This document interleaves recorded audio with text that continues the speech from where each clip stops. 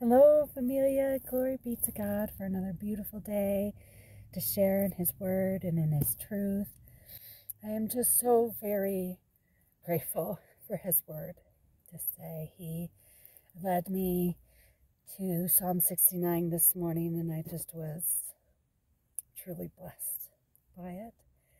And so that is the spirit that I go into sharing Yochanan, chapter 3, John chapter 3. The spirit of His Word is life. His Word is truth. And His Word gives us hope. And His Word is what heals us. Because Lord Yeshua is also the Word. And so let us hear what He has to say to us this day together. In the mighty name of Yeshua I pray. Hallelujah and amen. It says this. There was a man among the Perishim named Nicodemus, who was a ruler of the Judeans. This man came to Yeshua by night and said to him, Rabbi, we know it is from God that you have come as a teacher, for no one can do these miracles you perform unless God is with him. Yes, indeed, Yeshua answered him. I tell you that unless a person is born again from above, he cannot see the kingdom of God. Nicodemus said to him, How can a grown man be born? Can he go back into his mother's womb and be born a second time? Yeshua answered, Yes, indeed. I tell you that unless a person is born from water and the Spirit, he cannot enter the kingdom of God. What is born from the flesh is flesh, and what is born from the Spirit is spirit. Stop being amazed at my telling you that you must be born again from above. The wind blows where it wants to, and you hear its sound, but you don't know where it comes from or where it's going. That's how it is with everyone who has been born from the Spirit. I love that. Born of the Spirit. You don't know where it's going or where it comes from. Love it. Nicodemus replied, How can this happen? Yeshua answered him, You hold the office of teacher in Israel, and you don't know this. Yes, indeed, I tell you that what we speak about we know, and what we give evidence of we have seen. But you people don't accept our evidence. If you people don't believe me when I tell you about the things of the world, how will you believe me when I tell you about the things of heaven? No one has gone up into heaven. There is only the one who has come down from heaven, the Son of Man. Just as Moshe lifted up the serpent in the desert, so must the Son of Man be lifted up, so that everyone who trusts in him may have eternal life. For God so loved the world that he gave his only and unique Son, so that everyone who trusts in him may have eternal life, instead of being utterly destroyed.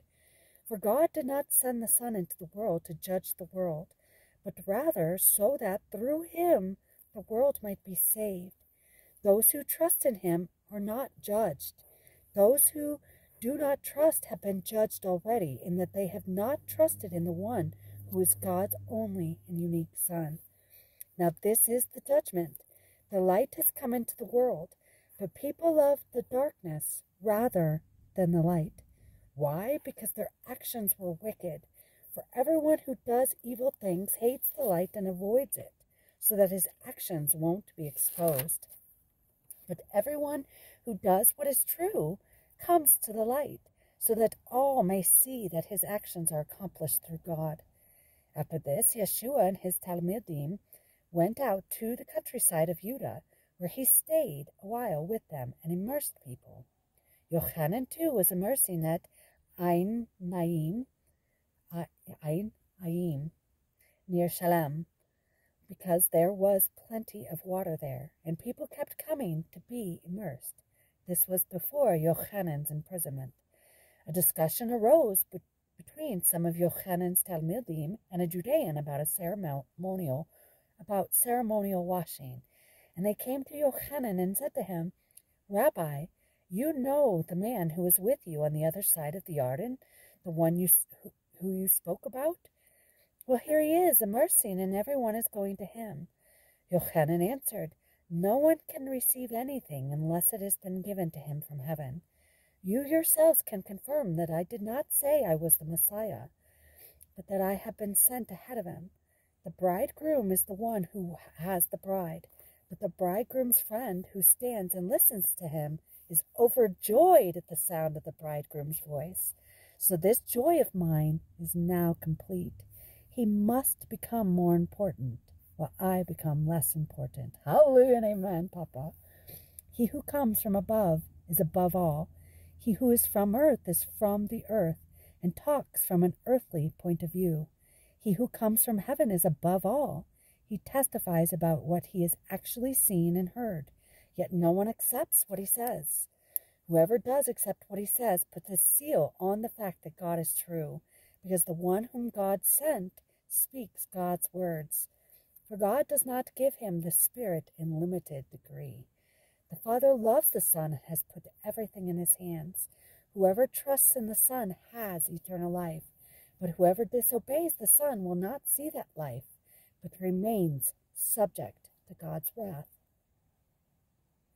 Let us hear the word of the Lord this day and trust in him in the mighty name of Jesus. And I give him all glory, honor, and praise that I know he is helping us to hear the word and that he is helping us to believe. Glory be to God. I am a witness that he helps us believe. Hallelujah and amen. Bye, familia. Shalom Aleichem.